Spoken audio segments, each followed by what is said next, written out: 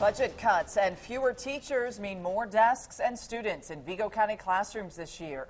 Good evening, I'm Patrice Dayton. And I'm Mark Allen. School Superintendent Danny Tanous tells News 10 class sizes will be larger this year. This comes after the Vigo County School Corporation offered early retirement to teachers and staff as a way to cut costs. News 10's Louisa Moeller joins us live in the newsroom with the very latest. Louisa?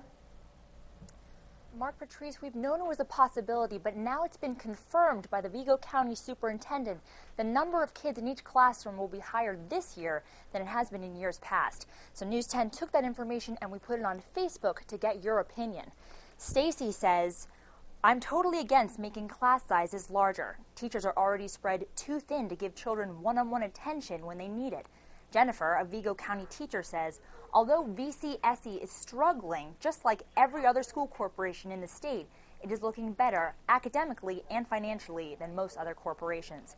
Now, the school corporation says it all stems back to budget cuts. The Vigo County School Corporation lost $5 million in state funding this year. To help cut the budget, employees were offered early retirement or a buyout package. About 85 teachers took the buyout, 10 administrators, and a handful of employees left for other reasons.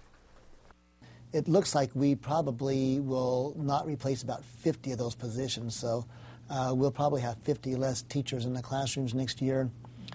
So we'll have larger class size, but that's better than having to lay off people. Danny Tanous says no new teachers have been hired yet, but many temporary teachers from last year are being placed.